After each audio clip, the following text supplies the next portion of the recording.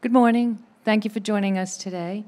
Up now, we have Imagination Connected, bringing the creative toys to the metaverse. Our speaker is David Kleeman. David?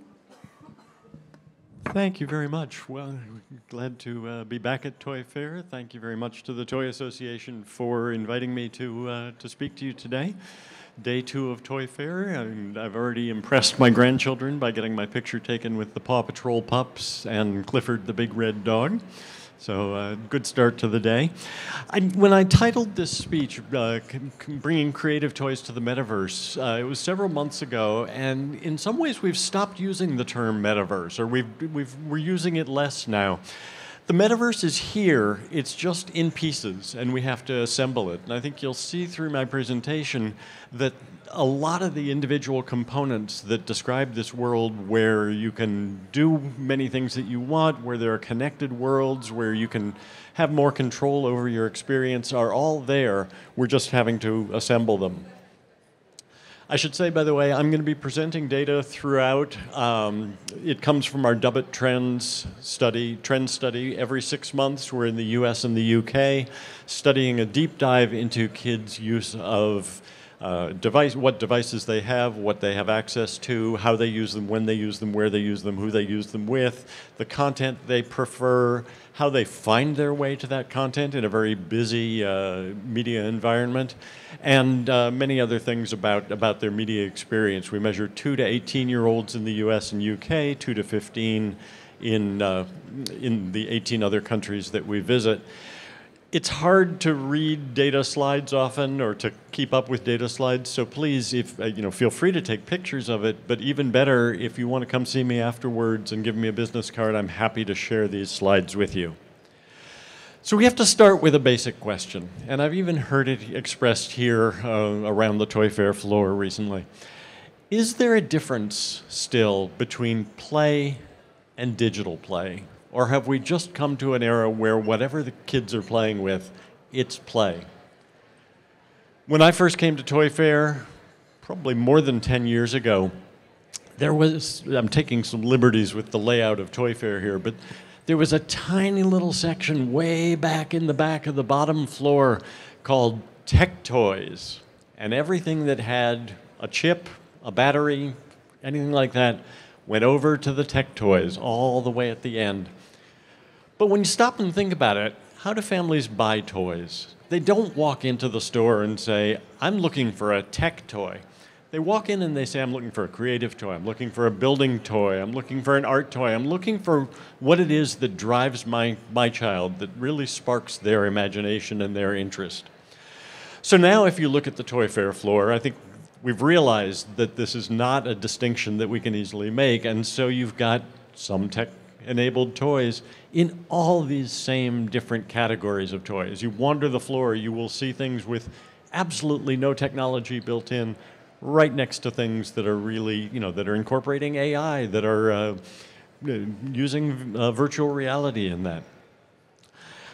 I'm going to close that loop of whether there's a difference between play and digital play with two people who probably have never appeared on the same slide before. Jean Piaget and Jeff Bezos. Piaget said child development doesn't change. It's the context that changes. So kids have the same drivers, the same needs, the same developmental stages as they always have had, but the context in which they go through that process changes around them. Then, if you look at Bezos, he says, people often ask me, what's going to change in the next 10 years? They almost never ask me what's not going to change. And for him, that's the much more important question, because there are things that are essential to consumers' lives that don't change. And if you go to those very basic instincts, those very basic drivers, then you don't get caught up in the momentary changes of trying to chase trends. When I go to our Dubit Trends data and I start looking at what toys kids play with weekly and daily, weekly you can see art and creativity toys are the #1 choice, but very close behind it, if you look down in that fourth line, children's electronics. So when what they choose to play with on a weekly basis, construction and building toys, creative toys, toys that support learning. Obviously, that's going to be also, almost everything supports learning when you come right down to the basics of it. And parents will often choose things that they feel will support their children's learning. But this is what they choose to play with, or what they play with on a weekly basis. Daily looks very much the same. Art and creativity toys have slipped to number 2, but just barely. And it's electronics right up there as well, learning support, construction, and building toys again. When we turn the question around and ask kids what it is that they look for when they're choosing a toy or a game, that's when you get, fun is the table stakes. If it's not fun, they're not going to play with it, they're not going to choose it. So fun is the table stakes. But it helps me to be creative. I can use my imagination. It involves construction. All of these are the creative things that we can also import into digital tools to engage in those forms of play. Again, this one's probably a little hard to read from a distance, but when we ask them with games, when we switch over from toys to games and ask what it is that they like about the games that they play, and by games I'm thinking about electronics here, I'm thinking about video games, I'm thinking about the online social games. It's exciting. Again, that's probably table stakes. If it's not exciting, they're probably not going to engage with it for very long. But I can be creative with it. That comes in the second place there.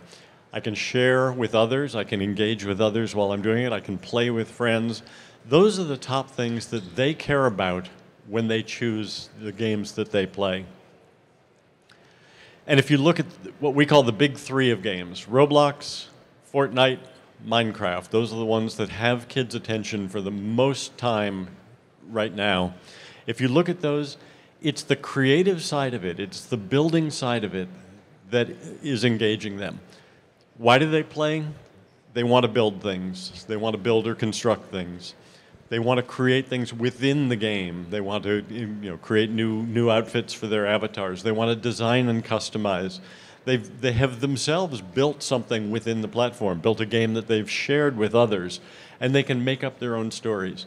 All of these are the classic play patterns that they have been doing with physical toys for generations, for forever. They've been creating, they've been making up stories, they've been designing, they've been inventing.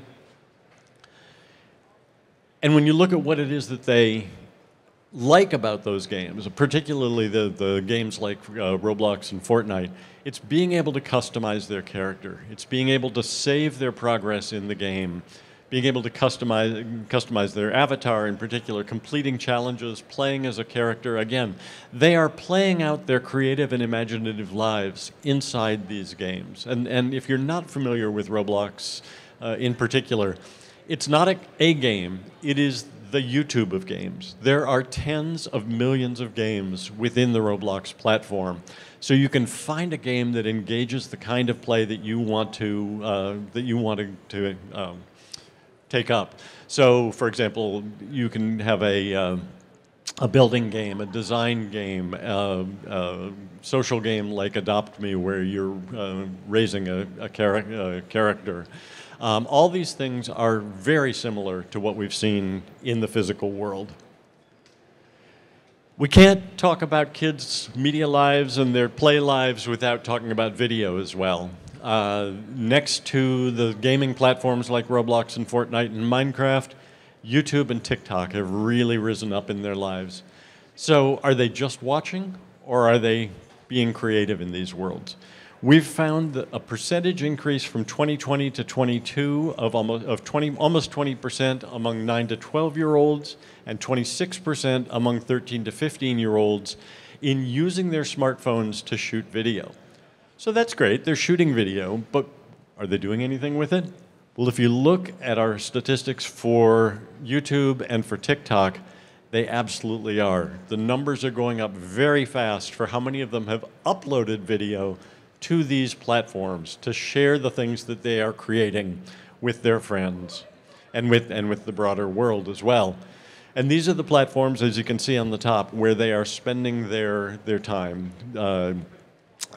They are over half of children 2 to 5 watching YouTube weekly, over 60% of 6 to 8s, 3/4 of 9 to 15s. So this is captivating them in some ways more than the linear television services at this point.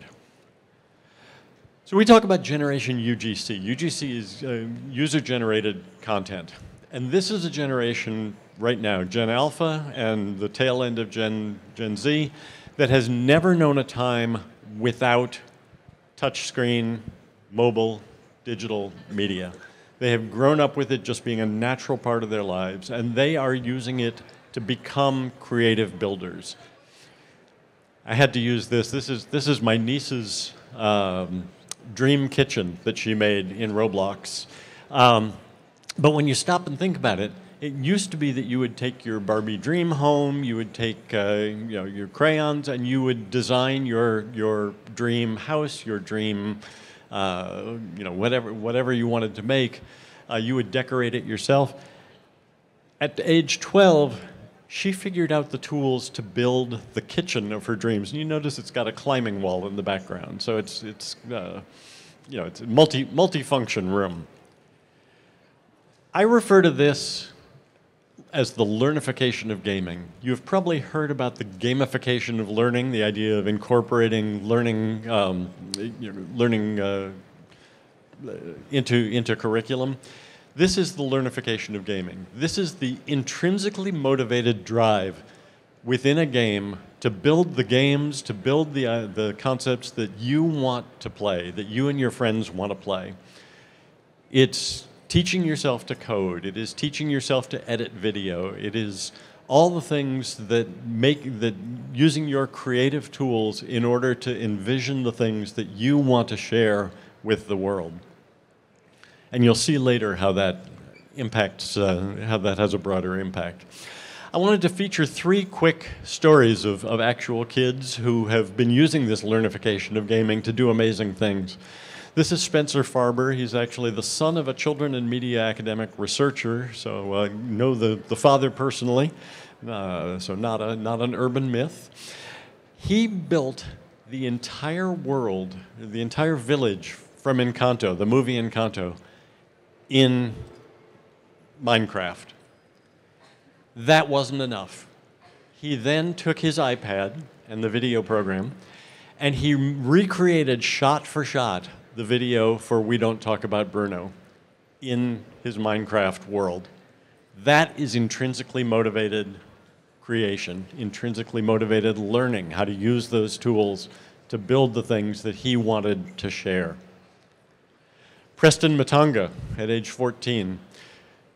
This is a quote from the producer of Across the Spider-Verse, who also produced the Lego Movie 2. And he talks about how the Lego Movie was inspired by people who were creating Lego films at home. And then they came across Preston, who had been, at age 14, was making Lego videos of Spider-Man. And when they went to make Across the Spider-Verse, they went and commissioned this 14-year-old kid to make a scene for a major Hollywood movie release. And finally, if you haven't read Michael Samon's book, App Kid, it's a really worthwhile read. Michael started making games at age 12. He primarily iOS games at the time because he's a little bit older. He was the youngest person ever hired by Facebook at 17 to be a programmer.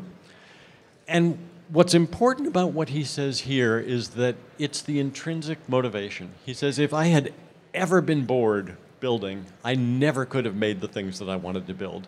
I did it because I loved immersing myself in coding.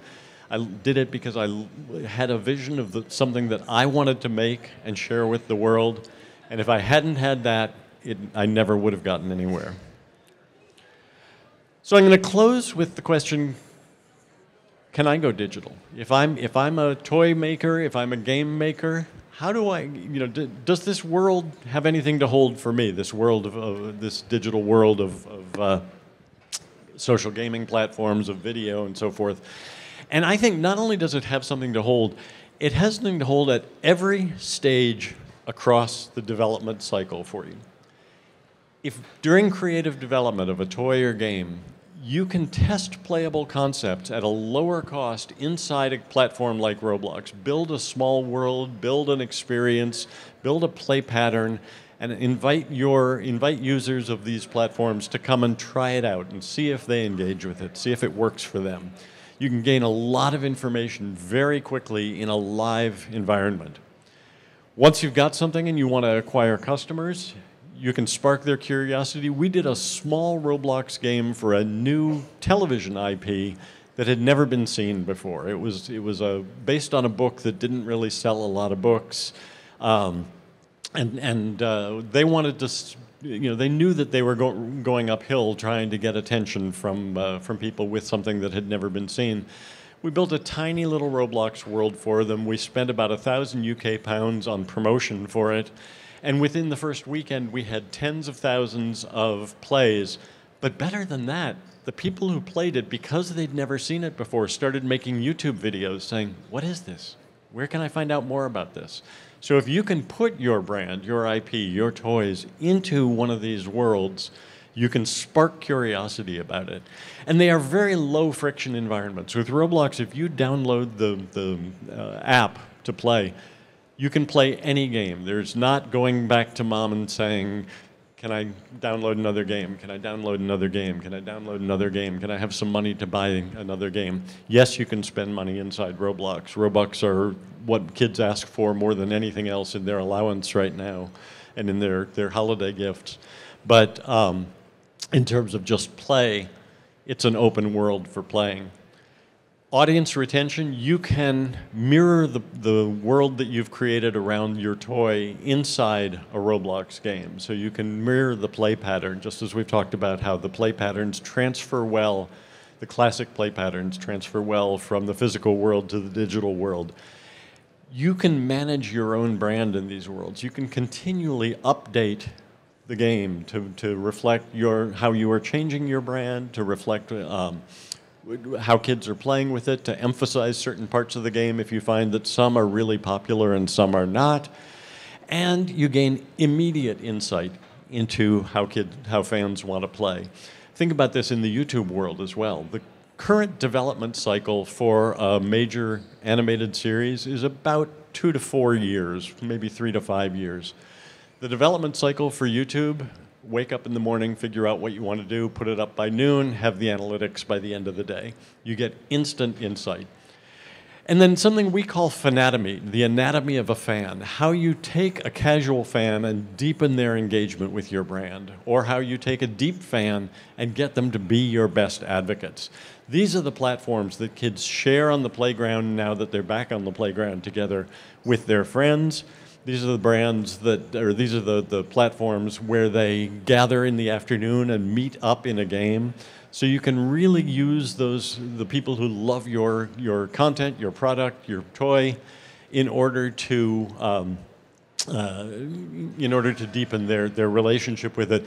And you can give away merchandise as well. You can have your logo on a shirt inside these gaming platforms. You can have a branded world.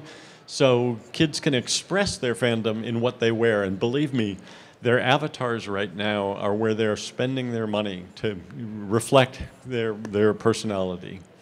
And then finally, revenue. It's a more difficult question, but I will note that just recently Fortnite said that it would be offering 100% of all revenue inside a game for the first 6 months if you commit to being exclusive on their platform.